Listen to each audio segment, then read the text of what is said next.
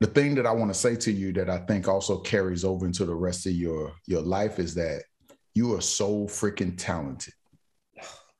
You're so freaking talented, but you're not consistent enough. And that's your only problem. What's your response to that?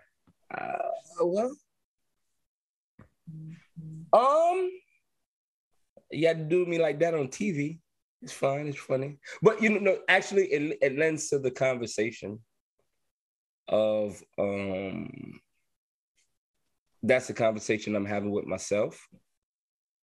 And it was funny leading up. Like, I literally woke up. I wanted to wake up about 2 hours before we recorded to get some stuff done, to kind of keep up.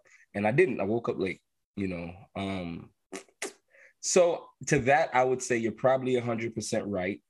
But the important part of that, two important things, right? And this conversation can go, and this conversation just blends everything together. There's two important things about this.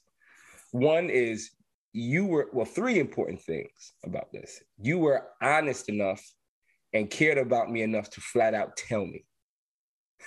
All right. And I could be as defensive as I want, because I told you at the beginning, if I felt like it was going to be some bullshit, I'd say, hey, but that's just the defensive side of me, or just me being comical as I normally am. So that's excellent. And I appreciate that, the honesty. So we always need somebody around us that's going to be honest with us.